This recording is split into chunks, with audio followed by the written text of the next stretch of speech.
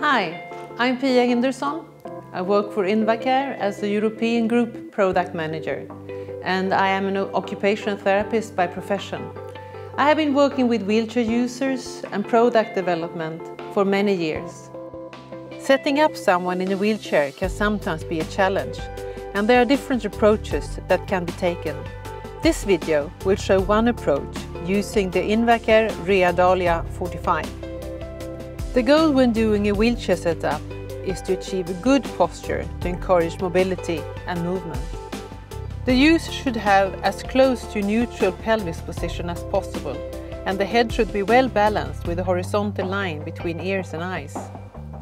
From the side, the head should be in line with the trochanter, and there should be good contact between the wheelchair and the body for efficient pressure distribution. Preferably, the user should sit into the seat rather than on top of it for efficient weight distribution. Before starting the setup, I always make sure the user is not sliding out of the chair by tilting it slightly. Be careful not to tilt the chair too much, otherwise the head will naturally go forward. This will increase tachyphosis on the spine and the posterior rotation of the pelvis, making it difficult to do an accurate setup. The backrest should then be slightly reclined to open up the hip joint.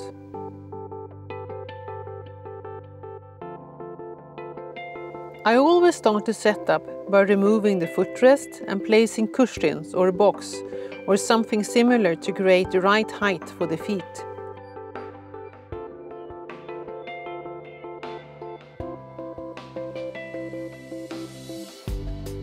Usually the user will place the feet at the depth in which their hamstrings are relaxed. Check at this point to make sure that there is no pressure behind the knees. Relaxed hamstrings of the user is the most important precondition when setting up a wheelchair. If they are not relaxed, the pelvis will go into posterior position. Next, ensure the user is sitting well into the seat and that the seat depth is good. You can check this by placing your fingers between the seat and the inside of the knee. You should only be able to get 2 or 3 fingers in the gap.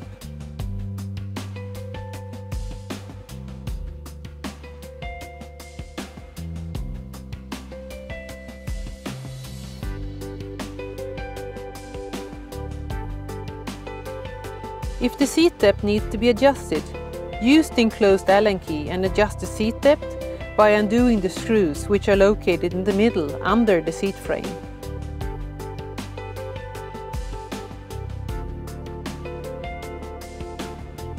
If the seat width needs to be adjusted, simply undo the screws located under the seat. It can be widened up to 50 mm on each side. The maximum adjustment range can only be set with small rear wheels. Please note, the user's sides should just be touching the side rest to ensure a good posture and to avoid too much pressure. If required, the tension adjustable backrest can also be adjusted in width by undoing the 4 screws.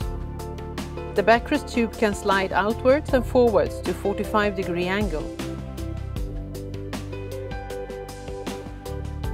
The seat cushion that has been chosen for this user has a slight curvature that gives guidance for legs and allows space for the protruding sitting bones. Next we look at the backrest shape. I've chosen the flex-free tension adjustable backrest as the straps can be adjusted to the user's body shape and requirements.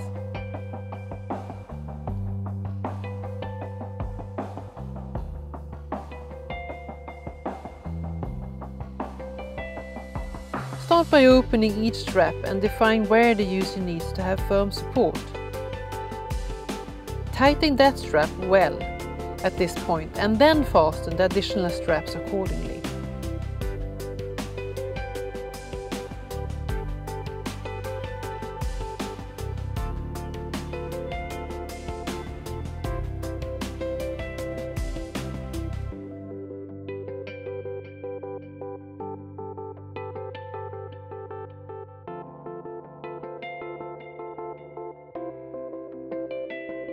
Ensure the cover follows the defined shape of the backrest.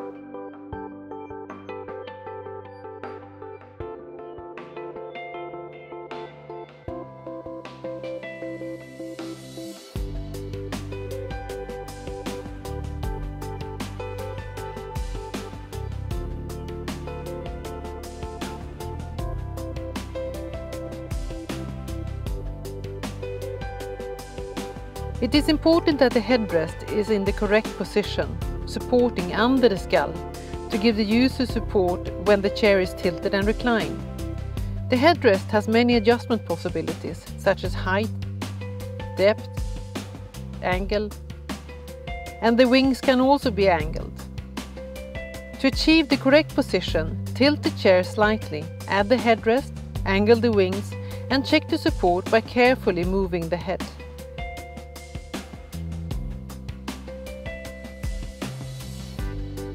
Next, we will look at the armrests.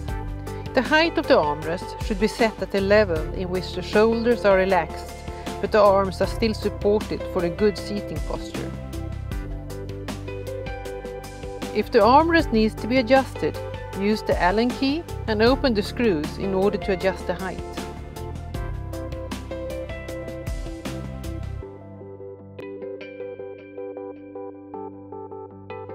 Now it's time to attach the leg rest and place the user's feet in the selected position as mentioned at the beginning of the video.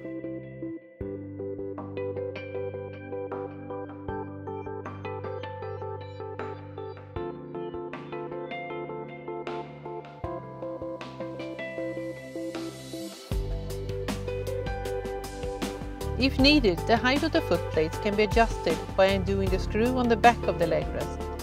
Undo it slightly so the footrest tube can slide. You will be able to feel where the preset indentations are located to set it to the correct height for the user.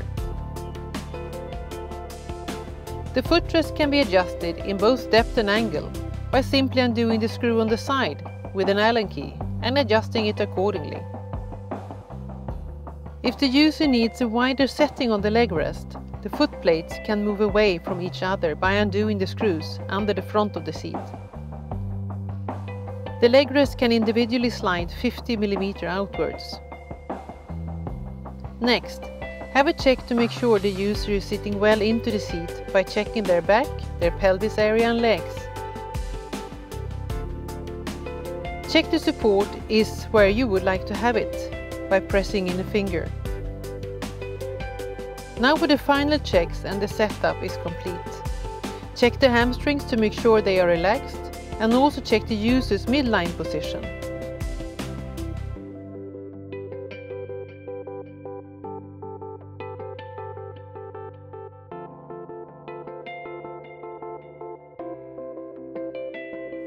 Thank you for watching, and I hope that you found this video useful.